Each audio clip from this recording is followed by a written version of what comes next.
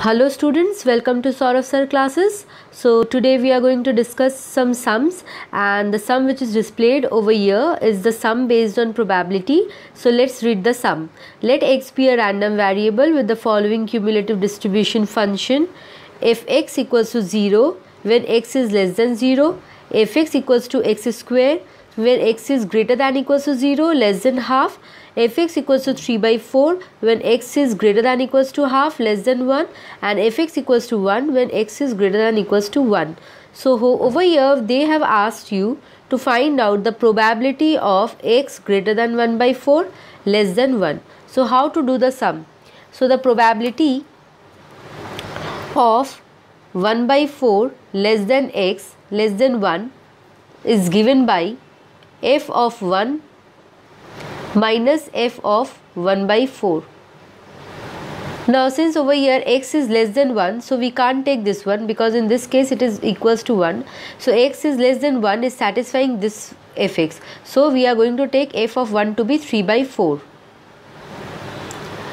And f of 1 by 4, that means x is 1 by 4. So 1 by 4 is lying somewhere over here in between 0 and half. So we are going to take this function x square at 1 by 4. So it will be 1 by 4 square because the function is defined to be x square. So we are getting over here as what? 3 by 4 minus 1 by 16, which is equals to 16 LCM. We will be taking, so 12 minus 1, which is equals to 11 by 16, which is equals to 0.68. So the probability of this is equal to 0.68.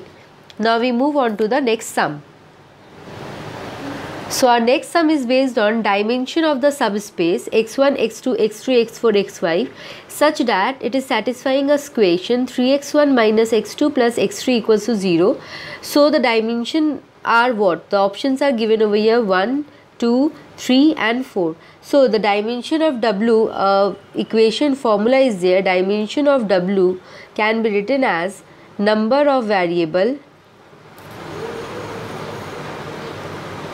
minus number of restriction.